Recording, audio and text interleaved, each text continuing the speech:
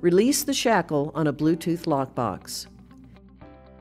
In the mobile app, tap the hamburger menu. Tap My Lockboxes. Then tap Release Shackle. On the lockbox keypad, press Enter to wake up the lockbox. This will establish a connection with the app. You'll see a flashing blue light on the lockbox. In the app, enter your PIN and tap Release Shackle, or use Touch ID, Face ID. Tap OK and the shackle will release. Hold on to the lockbox because the shackle will come completely out of the lockbox.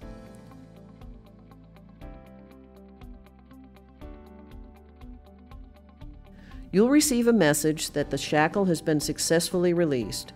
Once the shackle has been released, you'll be able to assign or unassign the lockbox from the property.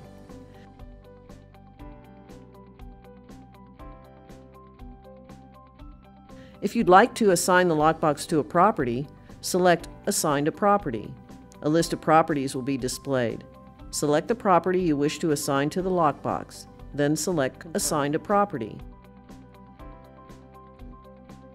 And select Confirm. Tap Done.